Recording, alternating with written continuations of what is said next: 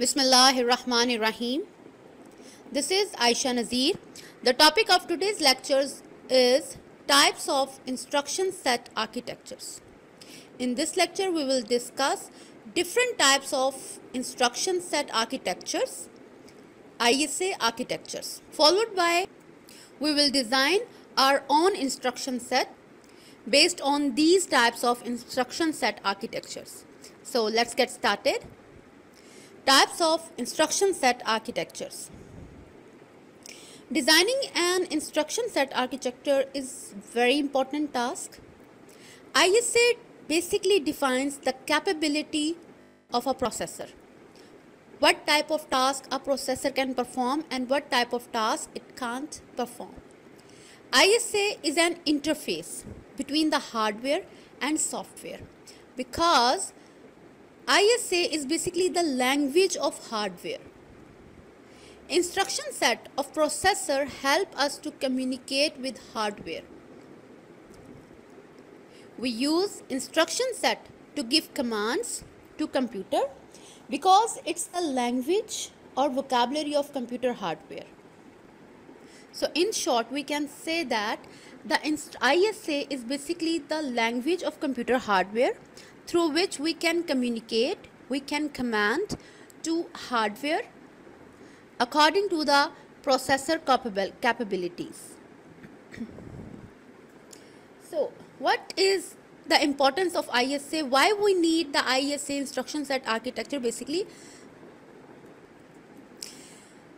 ISA, this architecture can only be understood by assembly language programmer or a compiler writer.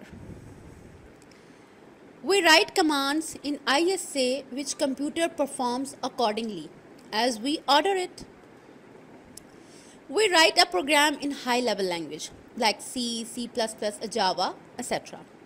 These high level instructions need to be converted into assembly language so that machine can understand instructions and can perform operations accordingly.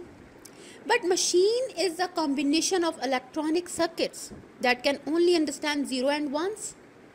So, finally, assembly code is converted into object code.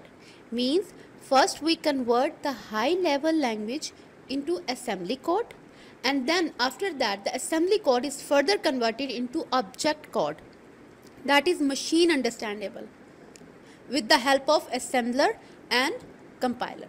That's why we need ISA, because we convert the high level commands into a low level, into an assembly language commands. So the assembly language commands are known as ISA, which is the language of hardware. So there are different types of ISA. ISA instruction set architecture is basically designed according to the internal storage of processor. So every processor has different ISA. To act according to the instructions, we need register that saves operands, perform operations like add, subtract, etc. This is called load store architecture in which we need registers. Length of ISA depends on computer architecture type. According to the architecture of processor, the length can be long or short of ISA. There are different architectures. For example, the first one is single accumulator ISA. In this type of ISA, an accumulator register is used that holds one operand, and other operands are defined with add instruction. If it's single accumulator, then it has single address. It has only one operand address.